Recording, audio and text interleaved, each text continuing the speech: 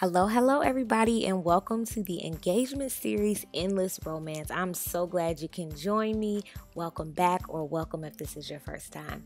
So today I'm going to show you guys how I DIY'd my engagement party letters, and you can actually do this for a wedding as well. I use gold paint and white paint. It's both acrylic. I'll have the exact names down below. This was probably my favorite tool of the DIY. It was my favorite because it was so beautiful. It's a pen, so you can be more exact with your gold leaf, but the finish was amazing and I really loved it. So I started by using my white paint because I knew exactly how I wanted my letters look, or I thought I knew exactly how I wanted my letters to look. I basically did the very bottom of the letters all white in each one, and that's what you see me doing here. And I will say take your time with this part, and I did about 3 or 4 coats on each letter.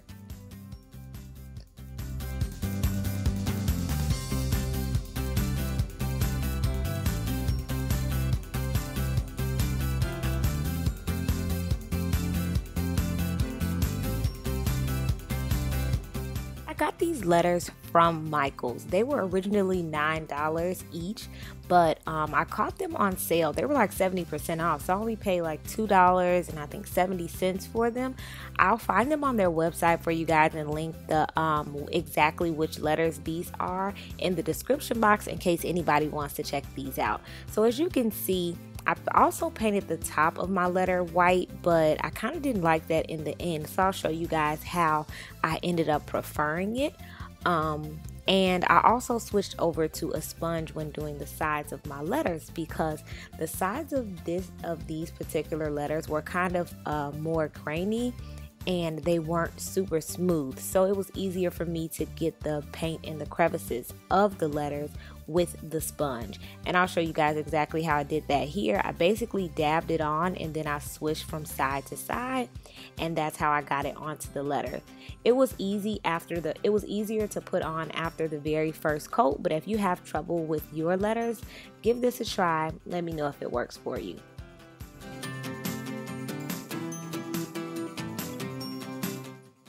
Although I don't plan on showing the very backs of my letter, I also didn't want to leave the wood exposed, so I painted the backs of all of my letters white, and I did a couple coats for that as well, maybe 3 or 4, just like the very front.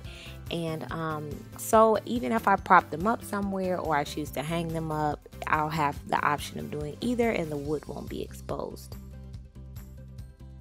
Here I'm showing you guys how I painted the inside sides of the letters. Because these letters are super dimensional and they have a lot of detail, there's so much more that you can do with them.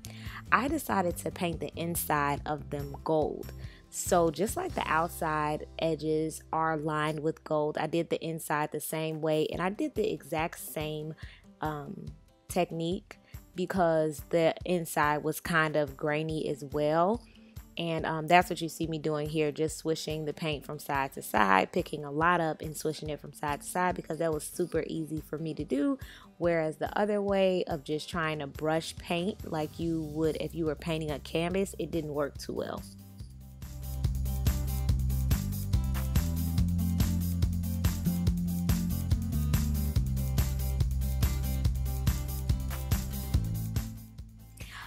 Okay, so here we are almost done with our letters, and initially I really wanted my letters to pop, and I thought maybe a gold outline on a white inside would make the letter pop. But after I outlined this, I really didn't know if I liked it, and normally when I'm done with the DIY, I immediately love it, so I was kind of sad that I didn't like it. So after accidentally kind of filling in this letter near the curve, I was like, oh, maybe I should fill these in. I asked my fiance's advice. He totally agreed. So I ended up going back to all of the letters that I had outlined, and I started filling them in. So that's what you're going to see me doing here. And after I did that, I was like, this was definitely what I should have done the first time around. So guys, have fun with your letters. Make sure you're doing what you want to do, because you can change your mind at any time and they'll probably still come out beautiful. And if you don't like them in the end, there's always a remedy to fix it.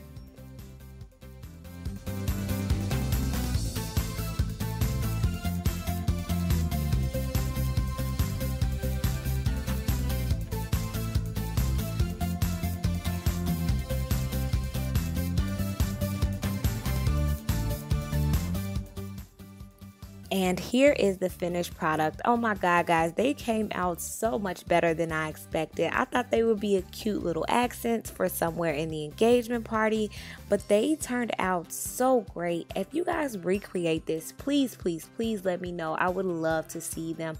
You can put these anywhere in your engagement party and they will stand out. That's the best part about this. I have been enjoying this series and I have been loving showing you guys my DIY. So please stay tuned for more. Thank you so much for watching again. Have a great morning, a great evening, and a great night. Bye, guys.